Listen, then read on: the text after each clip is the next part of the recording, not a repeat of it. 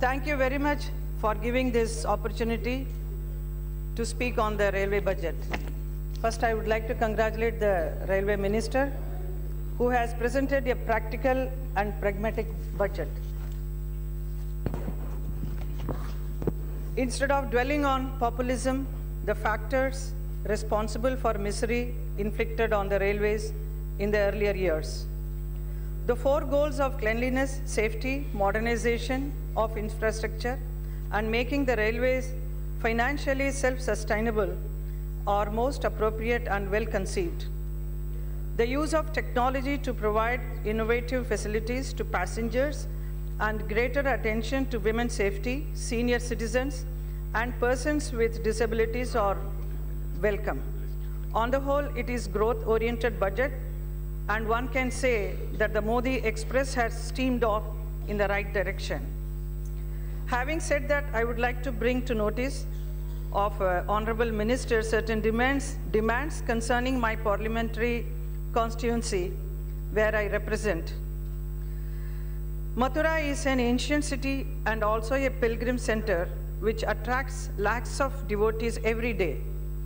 Mathura Junction is an important railway station of western Uttar Pradesh. There are trains moving in 7 directions from Mathura Junction.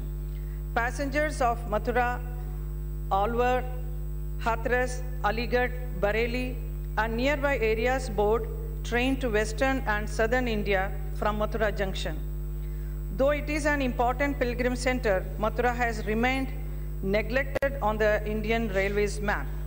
Basically, my demand relates to stoppage of trains at Mathura Junction, Bhutheshwar, and Kosikala railway station, the details of which I will lay on the table of the House.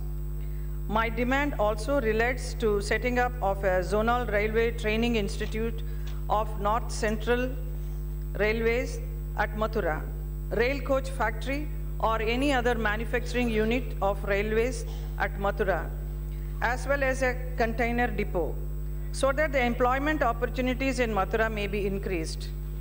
As you are aware, Mathura is an important pilgrim center. Lakhs of devotees throng Mathura every day. Old people, children, women, and physically disabled people come to Mathura to fulfill their desire for the benefit of these people, and more particularly for women, children, aged, and physically disabled. I demand the following: revival of the train between Mathura Junction and Lucknow at daytime, like Shatabdi Express. I am told that there was such train earlier in the name of Atal Bihari Vajpayee, which has been discontinued.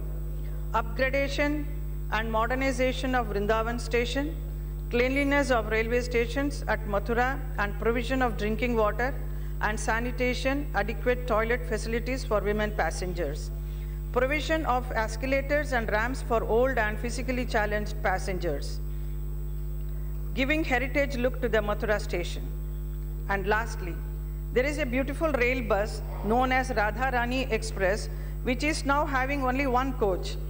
This train may be made popular by providing more coaches for the convenience of pilgrims as well as the local people, and it can also avoid the traffic jam which is happening very badly.